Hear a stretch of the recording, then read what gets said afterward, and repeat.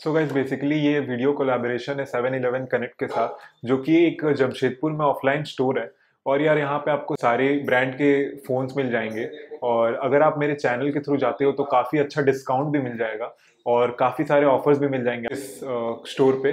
तो मैंने इस स्टोर का डिटेल्स सारे डिस्क्रिप्शन बॉक्स पे दे दिया है, तो do check out. So guys Nokia ने रिलीज़ कर दिया है अपना नोकिया का नया फ़ोन नोकिया 7.2। और यार इस वीडियो में हम बात करेंगे इसी फ़ोन के बारे में, करते हैं इसकी अनबॉक्सिंग और देखते हैं क्या कुछ खास है इस फ़ोन में और क्या है बॉक्स कंटेंट। गाइस मेरा नाम है अभिनव, आप देख रहे हैं टेक एट 6। Let's begin.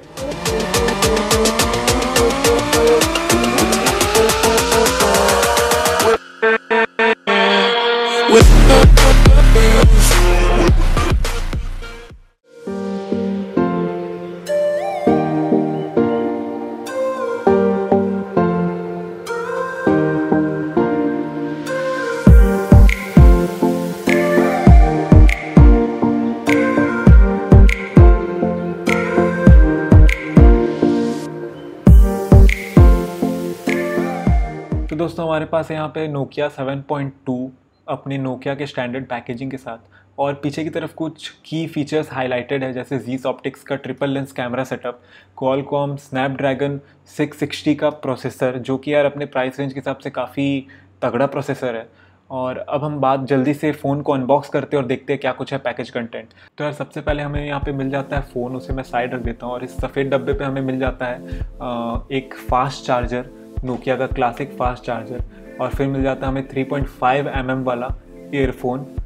और फिर हमें मिल जाता है टाइप सी डेटा केबल फास्ट चार्जिंग के लिए और फास्ट डेटा ट्रांसफ़र के लिए। और हमें मिल जाता है यहाँ पे सिम इजेक्टर टूल।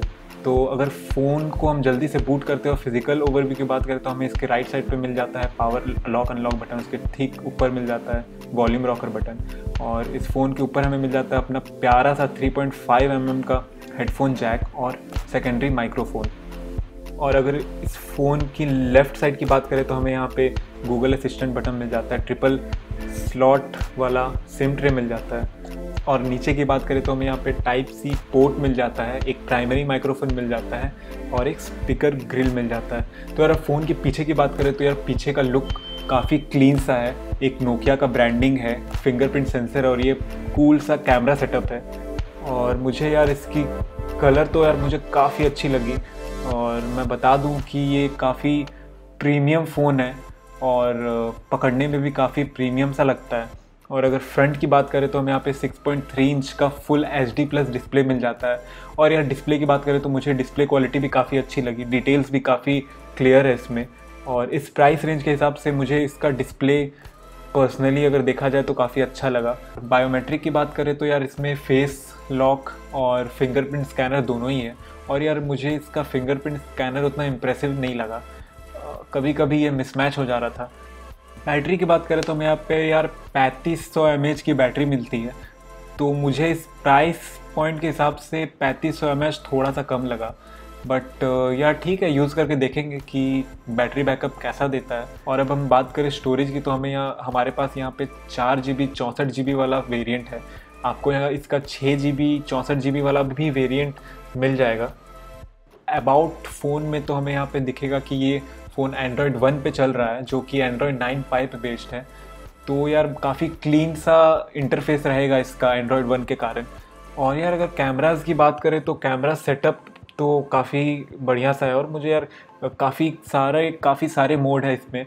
और यार हमें यहाँ पे 48 मेगापिक्सल का मेन कैमरा, 8 मेगापिक्सल का अल्ट्रा वाइड कैमरा और 5 मेगापिक्सल का डेप्थ सेंसिंग कैमरा मिल जाता है। तो यार मैं कुछ फ़ोटोज़ शेयर कर देता हूँ, जो कि पर्सनली मुझे पहले इंप्रेशन में फ़ोटोज़ काफ़ी अच्छे लगे इसके। तो यार अब अगर प्राइस की बात कर ले तो हमें यहाँ पे 4 GB 64 GB वाला वेरिएंट मिल जाता है, करीब ऑलमोस्ट 19,000 का। और 6 GB 64 GB वाला वेरिएंट मिल जाता है ऑलमोस्ट 20,000 का। सो यार मुझे तो पर्सनली ये फ़ोन काफ़ी अच्छा लगा।